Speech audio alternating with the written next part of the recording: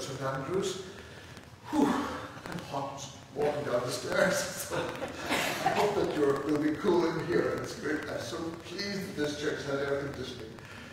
Anyway, welcome to you all, and especially to those who are worshiping with us at a distance. We're glad to have you join us. We're also glad today to see a few faces that haven't been here for a while, who are coming back, creeping out of COVID conditions into the sanctuary. It's lovely to see you. And we have another guest today that, if you read your newsletter this last week from St Andrews, you will know who I'm maybe going to talk to about it. That's this character over in the corner called Matt Vizzari. Matt Vizzari. That's a really Presbyterian name, Vizzari. It's an Italian name, I think, from Thal. So Matt's going to join us and we'll have a little chat later on. But welcome, Matt. And oh, I should just add this. Matt is currently studying at Knox College. He's a candidate for ministry from the Presbyterian Niagara, and he's going to be joining us for the year here at St Andrews to learn how to be a minister. that's oh dear, I'm going to behave myself. Anyway, you can see that.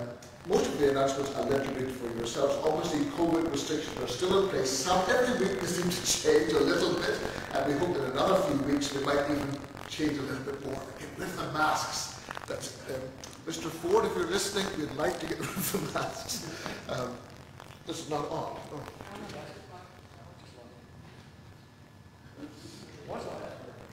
It was last week. There's something wrong with me, I think, because things don't work. Oh well. Let's try.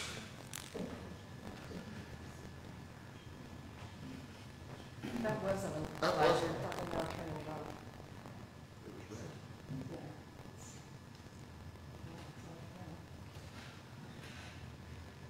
It switches up. Oh.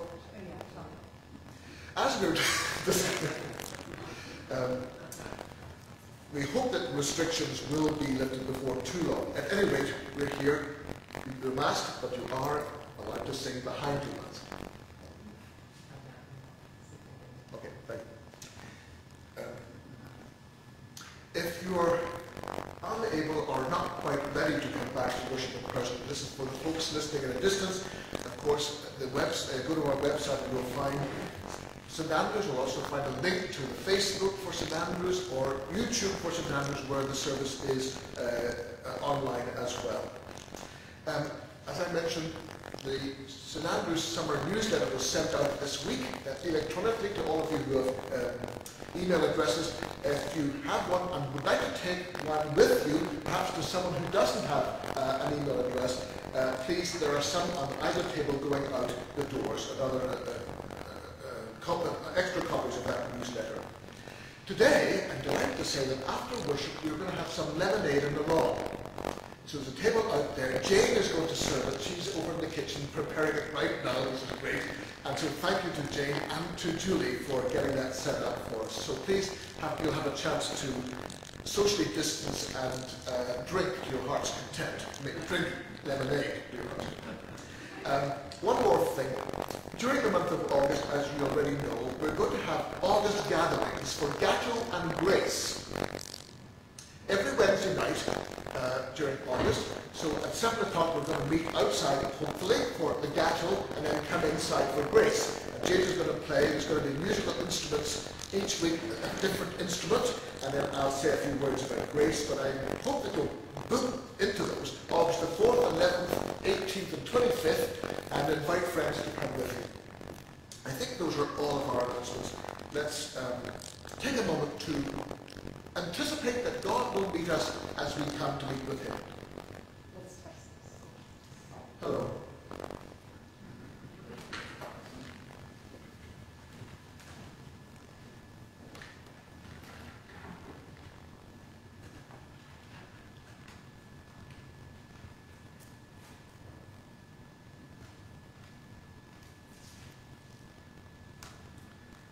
Our call to worship.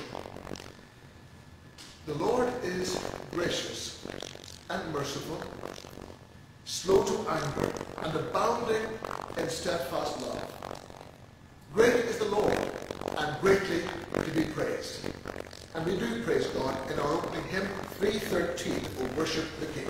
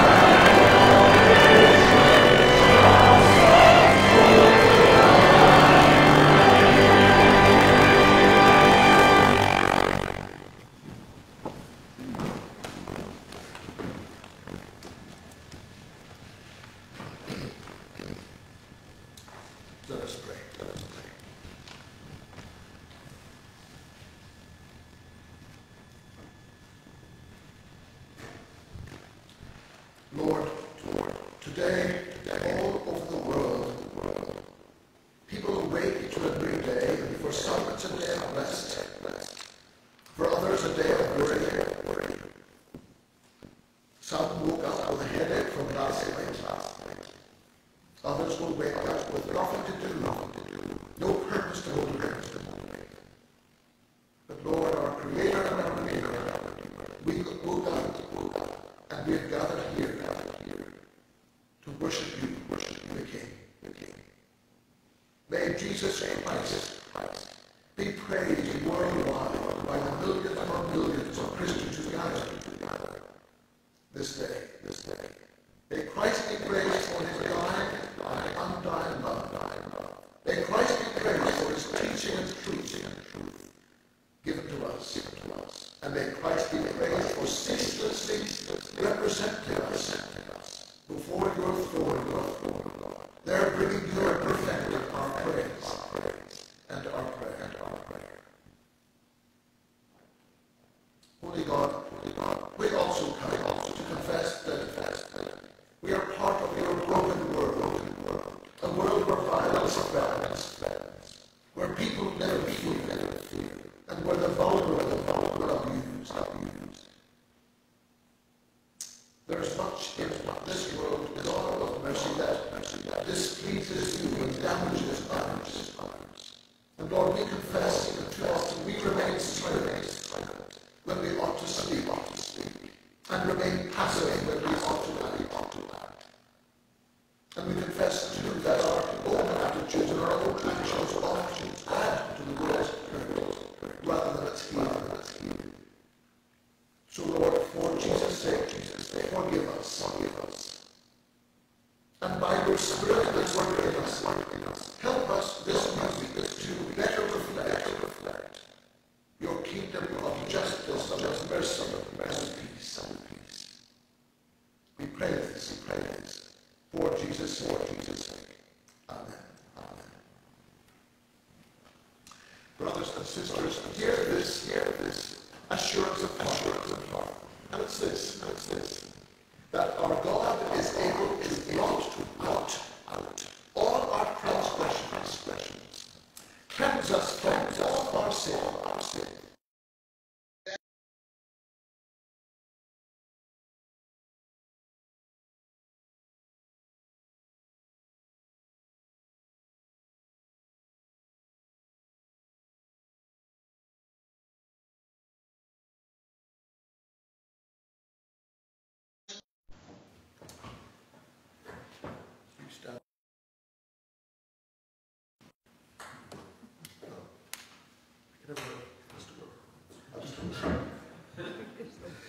Now, it's so lovely to have you here. I just should say this. I met Matt a year or two ago.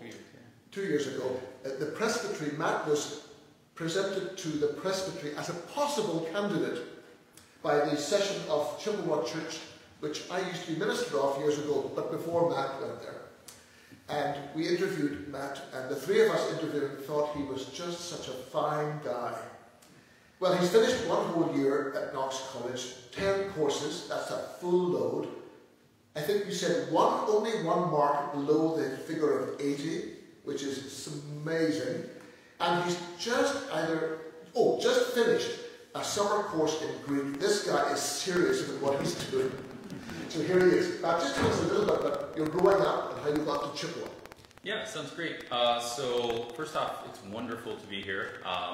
I've probably driven past this church hundreds of times. I've been in the area my whole life, and I always thought it was so beautiful from the outside, and I'm really excited over the next 8 or 9 months to learn and see the beauty of the people on the inside as well. So I'm really looking forward to that. So like I said, I was born and I grew up in Thorold. As you can tell by my last name, I grew up Roman Catholic.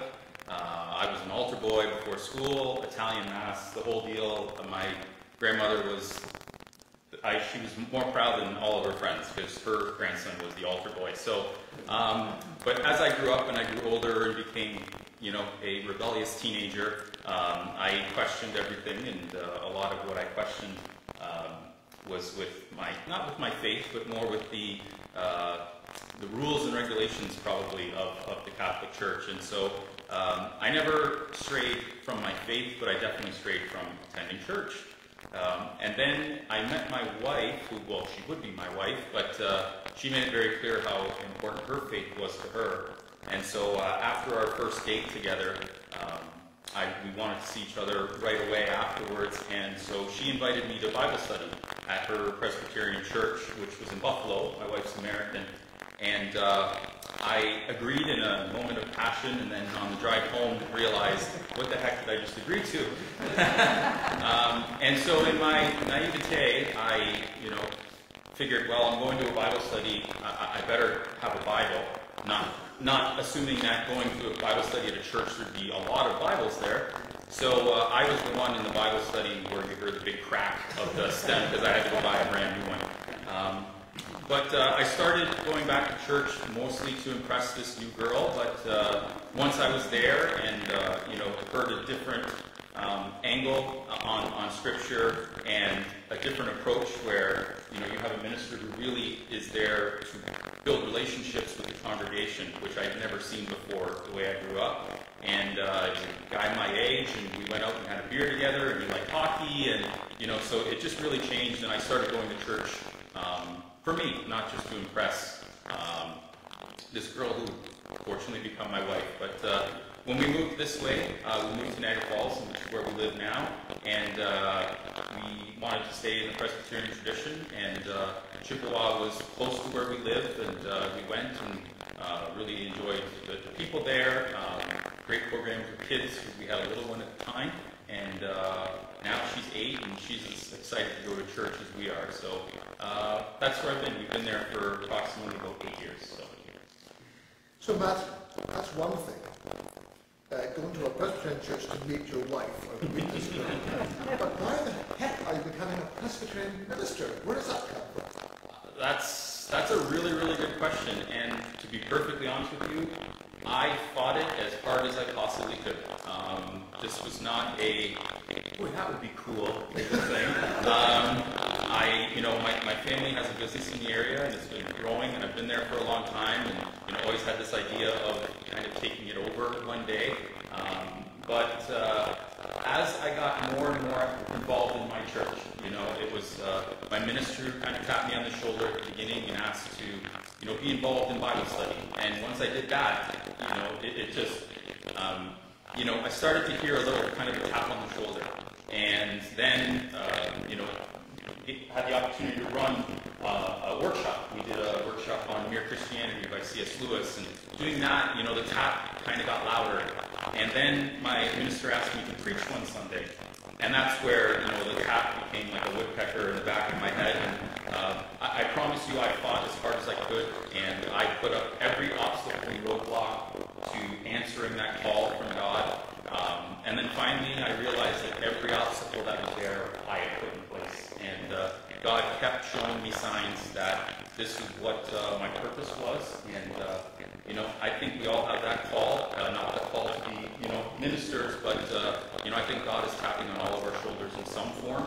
And, the choice is ours, whether to recognize it and be aware of it and answer it, or, to ignore it and think that it's, something else. So, I finally just submitted, and that was probably about 2 years ago, and here I am. So, final question. Has everybody ever told you what a minister does? Like, do you know what you're in for? What do you think the minister's for? Yeah, well, I've seen the really fancy showy part. I've led worship and probably about 20 times over the past couple of years. And, that's the real fun part. But I've also been at session meetings. I'm a member of our board, and I've been at a Presbyterian meeting. So I see the non-flashy, the other side of it, and the part that I've only had a small access to was the pastoral care, working with an individual or with a family, and that's mostly been as peers, as people who have understood and saw my transition have come to me more. But for me, kind of the metaphor, the idea that I have in my head of a pastor is kind of that idea of the shepherd, and I think that sometimes we have this idea that a shepherd is someone that corrals the sheep and gives them a whack when they get out of line, or sexy dogs on them, or anything like that. But if we look at the metaphor shepherd in all the scriptures, it's always about caring for the flock and putting the flock before the shepherd and leaving the flock to go and find that one sheep where, that is lost and is strayed. And, you see that in Psalms, you see that in a lot of the parables. So for me, that idea is, of a shepherd is to lift up and empower the flock. Just like my minister lifted me up and empowered me, and I've asked him, I'm still friends with him obviously today, he not once did he ever come to me and say, I knew you were going to be a minister. He just saw something in me, just like the shepherd sees something in not only the strength of the flock, but each individual sheep in that flock, and just encouraged me to be aware, and encouraged me to serve God in the way that, I'm whether you're a hammer, whether you're a wrench, whatever the tool is you're here, and you do what you do. A hammer will never help you with a screw. But it's we're all here for our own purpose and to serve God in our way, and I think that's the best way that we can individually and as a group, be in His God's service. Matt. I should have this vacancy here. Anyway, thank you very, very much. We are so glad. I hope you're not looking forward to this guy coming.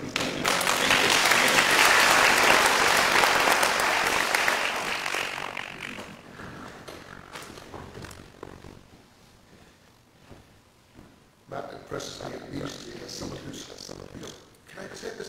Somebody's got their head screwed on, make sense. Thanks very much. We're going to sing a hymn now, which you may or may not have sung before. It's on the hymn book. It's number 648. Next 648. I'm going to live so God can do stuff. And I chose it because I want to connect with what you're going to live. But we're all meant to live for God and work and be part of God's ministry. So we're going to sing it. It's a deeply spiritual. And this is one of those things that we really have. Like, I looked at myself on YouTube last week, and I was going, I'm the only one. And I thought, who's that Egypt out there? In Egypt in the field. So I want you all to the Egypt speak. This is not me loosening. I'm going to express. I want to give what I believe, the hammer, the whatever, in the whole 648. I'm going to live so God lives so God.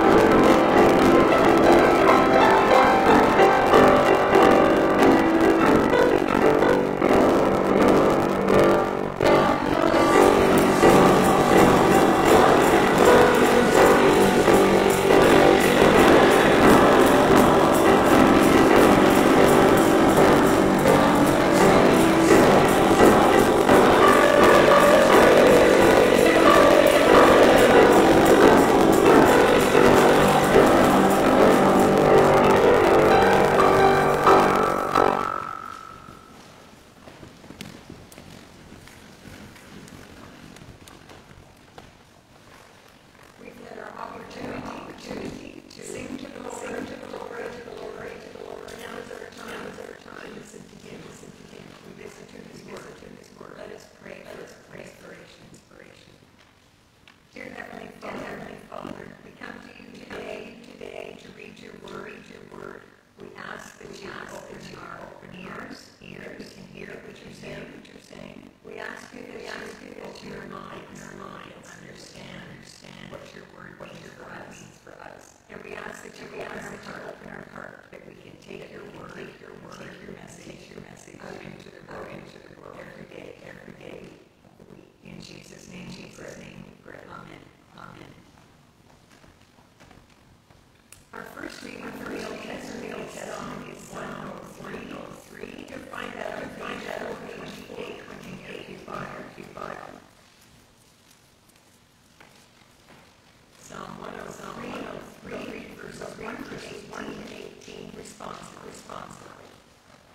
Praise the Lord, my soul. All my inmost praise His holy name. Praise the Lord. Who forgives all your sin, heals all your diseases. Redeem your life. Who satisfies your desires in good things, so that your youth is renewed as the eagles. The Lord.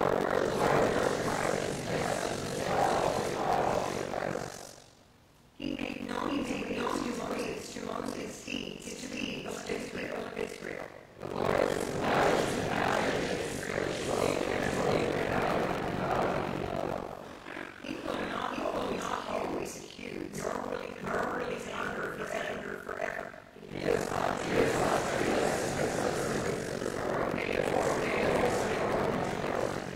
For as high as the heavens are above the earth, so great is the love for those who fear Him.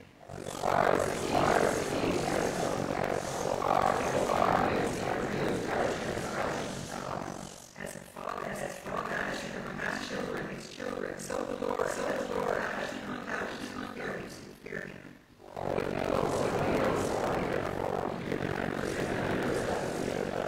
As for man, they are like grass, flourish flower of the field.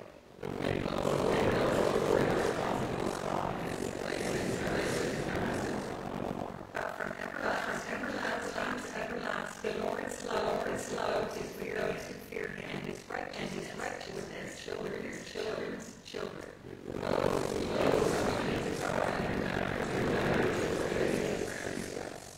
Our second reading is Gospel of Matthew, chapter 9, verses 18 to 36. All of each must say 7 in your Bible.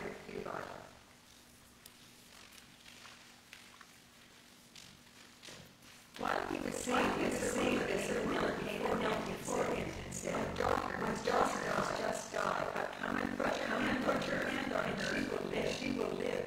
Jesus got up and was with his disciples. Just then, the woman subject to bleeding ears came up behind him and touched the edge of his cloak. She said to herself, only if I touch his cloak, I will be healed. Jesus turned and saw her. Take heart, daughter, he said. Your faith has healed you. And the woman was healed from that moment. When Jesus entered he saw the noisy crowd. He said, hey, come away. Girl is not dead, but asleep. But they laughed at him. After the crowd had gone outside, and took her by the hand, and she got up.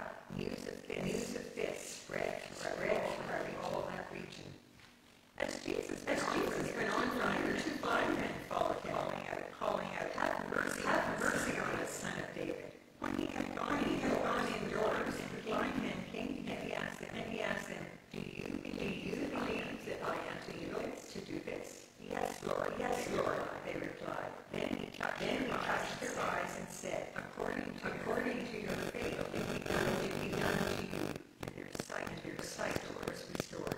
Jesus warned them sternly, seeing that no one knows about this. But they went out to spread the news to him all over the going other men who was demon-possessed and could not talk, but he brought to Jesus. And when the demon was driven out, the man who had been healed spoke. The crowd was amazed and said, nothing like this has ever been seen in Israel. But the Pharisees said, it is by demons that he drives out demons. Jesus went through all the towns and villages, teaching in their synagogues, preaching the good news of the kingdom, and healing every disease and sickness. When he saw the crowds, he had compassion on them because they were harassed and helpless, like sheep without a shepherd. This is the word of the Lord. Let us join again in singing. Raise your voices in 706. Come, let us sing.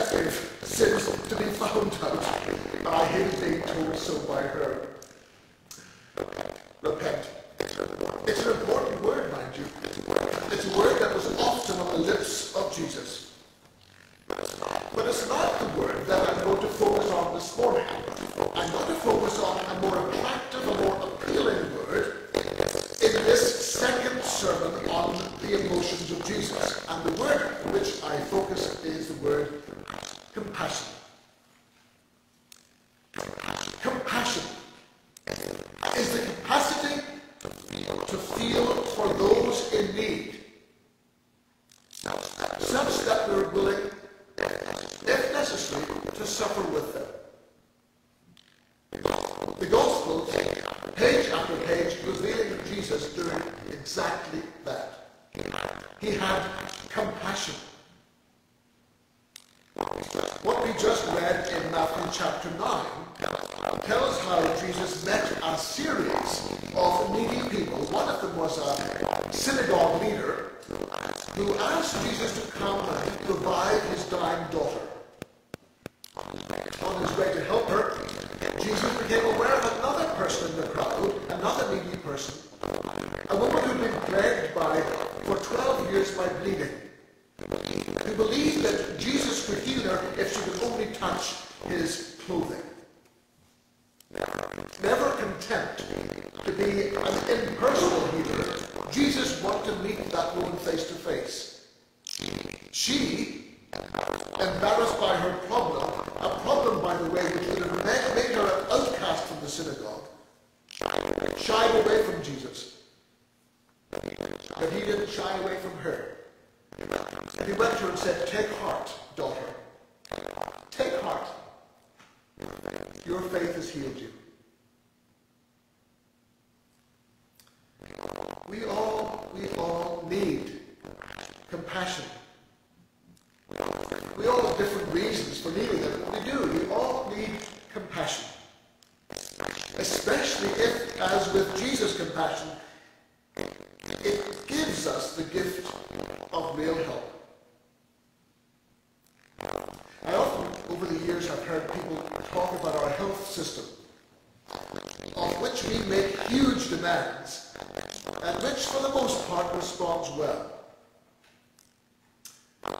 But what's sometimes missing in our health system is compassion.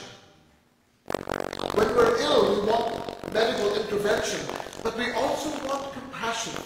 Without it, we may get fixed, but we may not get healed.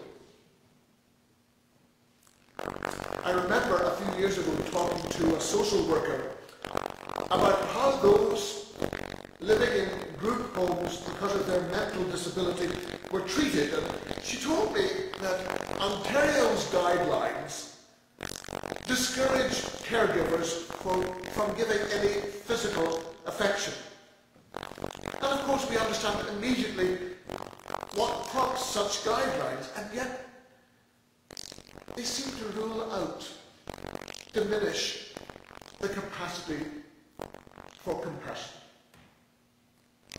Jesus had compassion, not only for a synagogue leader, but for a synagogue outcast. But also, says Matthew 9, verse 36, for the crowds of harassed, helpless people whom Jesus called sheep without a shepherd. He was moved. He was obviously moved not just by physical suffering, but by crowds of people around him who had really no clue how God loved them and valued them, the very least of them. Which makes me think this: the next time you walk or I walk through Walmart looking for a bargain, look at the faces around you.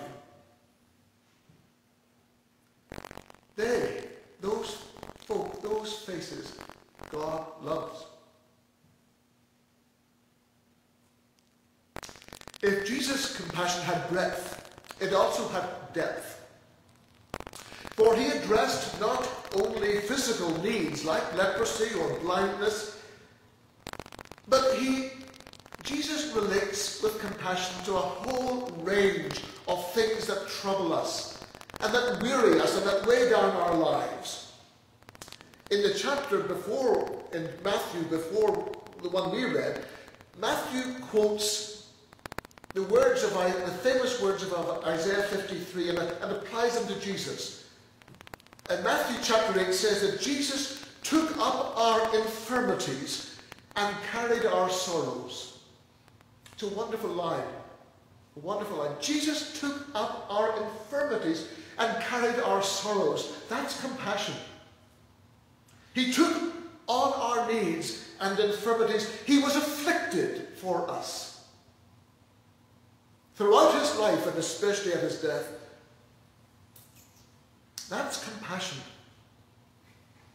It's the sort of emotion that's willing to come alongside and suffer with those who are suffering. Some rich people act very generously toward those who are in need. And I think, for example, of Bill Gates. He apparently has a fortune of $130 billion. I looked that up a couple of days ago. 130 billion. And he is a philanthropist of the first order. But the fact is that he remains insanely rich. Jesus, on the other hand, has a compassion so deep that he gave his whole life away. He suffered for us. Left nothing. And suffered to the point of death. To grasp the significance of Jesus' compassion, we need to place it within the Bible's larger narrative. That is, the Old Testament teaches, as we read in Psalm 103, the Old Testament teaches that God is a God of compassion. That word was used, I think, 3 times in our text from Psalm 103. But the New Testament goes completely radical about this idea of God's compassion, because this is what it says. The New Testament makes this claim that God and God's compassion became incarnate in a flesh and blood Jesus. And that, in fact, is the claim that differentiates Christianity from all other religions. God took on flesh. God's person and God's compassion came right into our world and right into our lives. In Christ, says the New Testament, God became one of us in order to get right inside your need and mine, your suffering and mine. It's a stunning claim. Hebrews chapter 2 puts it like this. It says, Jesus was tested by what he suffered, and so was able to help those who are being tested. In other words, God doesn't stand at a distance from you when you suffer. God doesn't shield himself from any of us when we are in pain,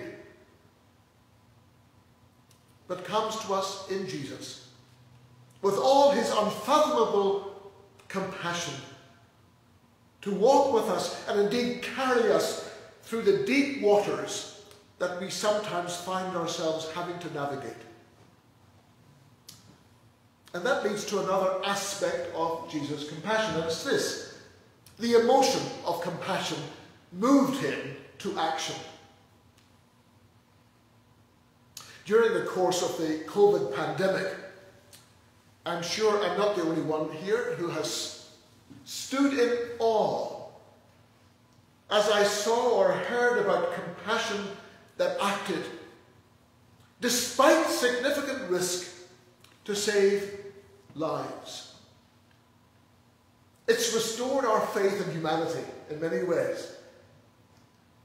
Too often, however, and I speak for myself, too often, my compassion is a very temporary emotion that makes my eyes water with a little tear when I see something on television that's appealing for help. But 5 minutes later I'm watching tennis or golf, and I've forgotten about it. It evaporates. Are you like that as well? Thank you all for agreeing. Makes me feel good. Jesus' compassion, that emotion, wasn't a momentary emotion. It moved him to take action. It moved him to help that synagogue leader, to help that synagogue outcast, to help the men who were blind and the person who was mute. You see, compassion remains a self-indulgent emotion unless it leads to action. As followers of Jesus, we are called not only to feel compassion as an emotion, but then to act to act for the sake of others. Now, of course, we cannot solve every problem of every person we meet, but neither are we to keep at arm's length. Christian compassion gets its hands dirty by moving Jesus-like alongside those who are suffering to help others carry their burdens, even to the point of us, in some sense, suffering ourselves. What does that look like in practice? Well, I thought about it like this. Compassion means that instead of telling a grieving person to cheer up, we'll set aside our dislike of listening and entering into their pain. And we will listen. And we will be pained as we listen to and enter into the anguish of another human soul. Do you understand what I'm saying? Sometimes people say, cheer up, because they don't want to get anywhere close to the pain of loss. That's compassion. Compassion means that instead of telling someone who is suffering from depression to just get over it, instead we'll take the time to accompany that person through the darkness that has descended on their life, just sitting there perhaps without even speaking a word.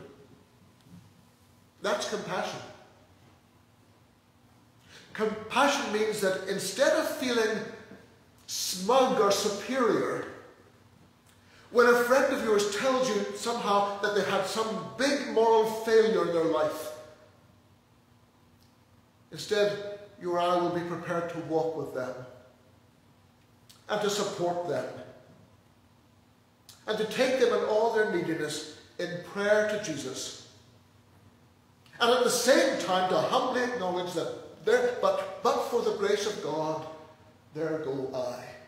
Does that make sense? That's compassion. Now, the interesting thing is that compassion was not just at the center of Jesus' life, but it was at the center of the life of the church of the next number of generations that followed Jesus. Such that historians of the early church, 1st, 2nd, 3rd century, often name compassion as the key reason why that early church went from a little tiny group in Jerusalem to a worldwide movement. What was the key? For the historians, they say over and over, the church's compassion. At the time, Christians were suspected and indeed persecuted by the Roman Empire. Nevertheless, the people of that empire watched these strange people called Christians over and over pick children out of the city dumps and nurse them back to health. People of the empire watched in generation after generation, when plagues came, they watched the Christians go and look after those who died with plague, putting their own lives at risk. Compassion. In Canada in 2021, we are not, praise God, being persecuted as Christians. No. And yet, we are often suspect. Here's my suggestion. How do we respond to that? Christians in many ways in Canada have been pushed to the side. How do we respond to that? We could respond by retreating behind our locked up doors, or we become belligerent and angry. Here's my suggestion. That as a congregation, we at St. Andrews simply decide to become known in this town as a community that loves Jesus and is willing to act with Jesus' compassion to all those we meet, giving people a glimpse of grace and a second chance. It doesn't mean we'll approve of everything we meet, not at all. But it does mean that we'll not jump to judgment or disapprove without knowing first the complex factors that lead sometimes other people to make unwise decisions. You see, Jesus' compassion embraced those who other people shunned. As Jesus would say, go and do likewise. One final note about Jesus' compassion is this. It signaled the dawning of a new age. That is, Jesus wasn't just a do-gooder who helped a leper here or a blind man there. To understand him, we need to see him as operating and working out God's great, universal, ultimate plan, which Jesus repeatedly called the kingdom of God. Jesus once provided a clue to the meaning of that kingdom by quoting some other words from the prophet Isaiah. He stood up one day in a synagogue, and this is what he said: "The Spirit of the Lord is upon me, because he anointed me to preach good news to the poor, sent me to proclaim freedom for the prisoners, recovery of sight for the blind, to release the oppressed, and to proclaim the year of the Lord's favour." Now, the Jews had read those words for centuries, praying that God would finally one day come and right all of the world's wrongs. That day, after Jesus had read those words from the prophet Isaiah, this is what he said. He read the scriptures. In worship, what comes after the scriptures? Every week, what comes after the read the scriptures? Thank you. That's exactly, we Christians copied that from the synagogue. Here's the sermon, one sentence. Jesus said, "Today, this scripture I've read is being fulfilled." And then he sat down. Sometimes you wish that maybe some clergy would just make it one sentence and sit down. He did. Jesus did that day. And what he was saying was this: what you've longed to see, the day you've longed to see, when God would come and where the poor would receive the good news of the gospel, and those who are stuck would be set free, and the blind given sight. Today, it's happening. His ministry of compassion, he claimed, was evidence that God's kingdom was on its way. Now, Jesus knew then, as we know now, that Jesus' kingdom hasn't fully yet come, hasn't fully come. And until it does, Jesus sends us out as Jesus-like people into the communities in which we're set. And we are to point to that coming kingdom by our ministry of compassion.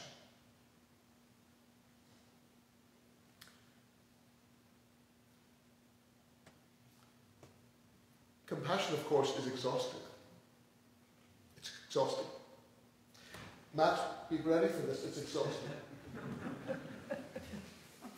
In a world of crop failure, in a world of forest fires, in a world of chronic illness, in a world of intractable Middle East violence, compassion is easily swamped. And we discover that we can't fix everything.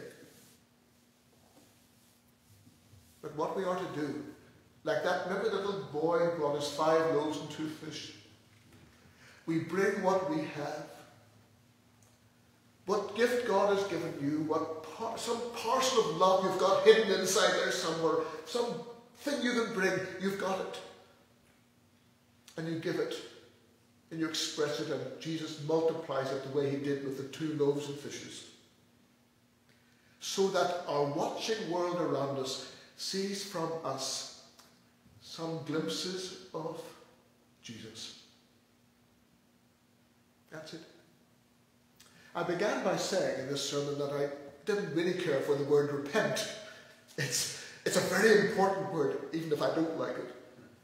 But the word I do like, that admirable word is compassion.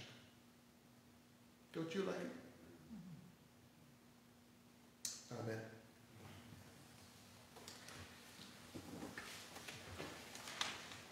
The apple.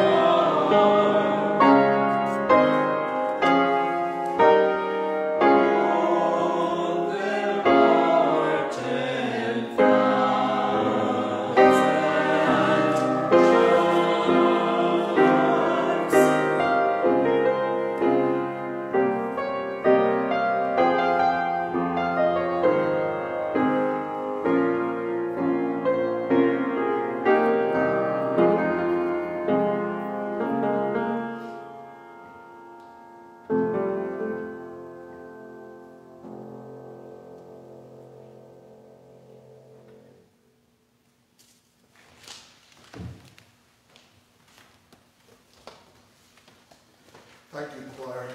And now the offering will be received. And I want to say to those from St Andrews at a distance, if you would like to help support the ministry of this congregation, then please find your way to give your offering to. Let us take this opportunity to respond to God's compassion.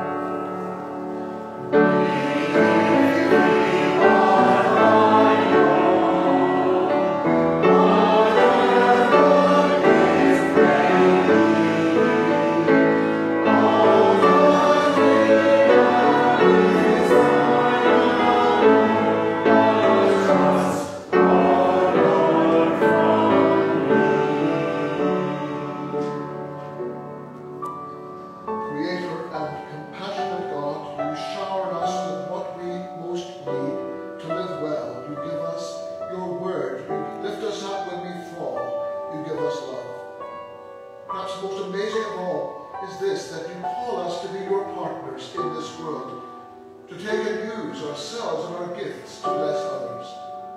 So take us and our gifts this day, and in your wisdom weave them into your holy purposes, through Jesus Christ our Lord.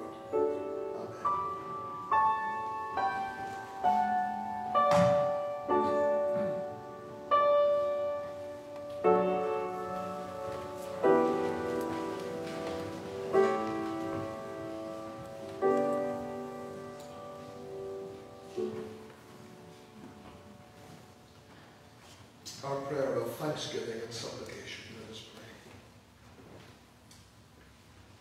What a wonderful God you are, Lord. You love us, you care for us, you support us, you guide us. Your word gives us wisdom and helps us to live as we ought.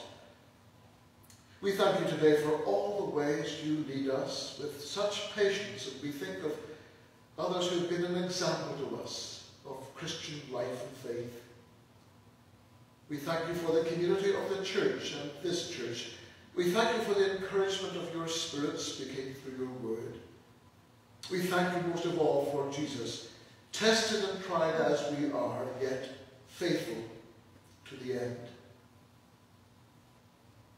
Lord God, we have the great privilege of coming to you, but also bringing others to you in prayer. And so we pray for a wayward world where your will is so regularly set aside by those who seek to impose their own will. And so we pray for those who are threatened by the power of others. And we think especially today, perhaps we've forgotten about the people, Rohingya people, displaced from Myanmar, living in a million of them in a refugee camp. We pray for those threatened by hunger and poverty and chaos in Haiti. We pray for those whose future has been stolen from them in so many ways by neglect or abuse. Lord, we pray for the church worldwide. Where it is strong, make it compassionate. Where it is weak, make it strong. Where it is joyful, help it to remember those who are sorrowful. And where it is sad, give it fresh joy. We pray for our own Presbyterian church across the country. Make those congregations that are strong, strengthen them further, and lift up those who are struggling. And we pray for our own congregation. We thank you for your presence in our midst. Help us more and more to acknowledge you as Lord of our lives and leader of our congregation. Lord, over the summer months, continue to care for those around us, those we know who are housebound, those who know who are grieving. Help us to welcome others into our community life here at St Andrews who join us on Sunday. And we pray too for the August gatherings, that they may be occasions of beauty and joy and life and grace. Finally, we pray for ourselves. Lord, you know us through and through. You know the doubts that plague us, the hurts that have not gone away, the fears that haunt us at night time, the envy that robs us of peace, the hopes that rise but too often fall away. God of all compassion, walk with us in this new week. Be our teacher and guide, our healer and our helper, through Jesus Christ, who taught us when we pray to say, Our Father, who art in heaven, hallowed be thy name. Thy kingdom come, thy will be done on earth as it is in heaven. Give us this day our daily bread, and forgive us our debts as we forgive our debtors.